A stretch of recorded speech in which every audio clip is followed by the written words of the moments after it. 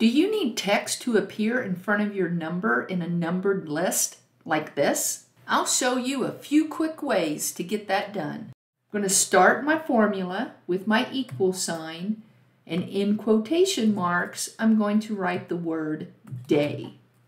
I'm going to leave a space in my quotation marks. Text in a formula will always go in quotation marks. Then I'm going to use the ampersand operator, and this will join to my numbered list. And here I'm using my sequence function.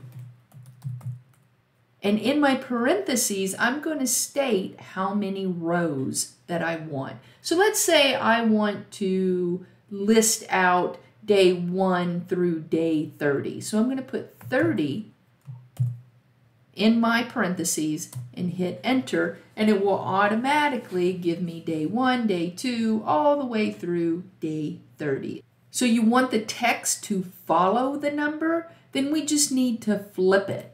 So I'm going to start my formula, do my sequence function. Again, I'll do 30 days.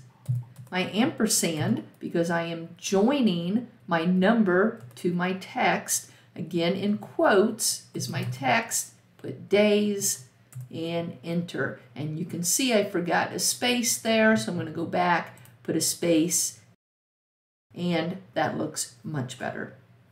So you're not using Excel 365 and you don't have the sequence function? Well, let's try this. Equal days and row with empty arguments, open, close parentheses. The row without an argument is simply picking up what row we are actually on within the worksheet. So if I were to drag this down, it's picking up this row number here. Okay, so maybe that's not going to work for you. We can always use the autofill feature.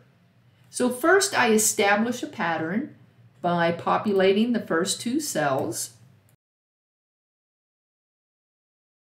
I'm going to select these 2 cells, and notice in the lower right hand corner of my selection is a little square box, and when I put my mouse cursor over it, my cursor changes from this big fat plus sign to this skinny plus sign.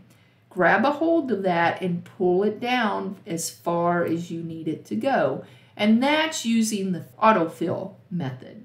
And there you have it, a few different ways to add text to your values. Hi, I'm Mickey. Thanks for watching this video, and if you liked it, please subscribe to my channel. I'll see you in the next video.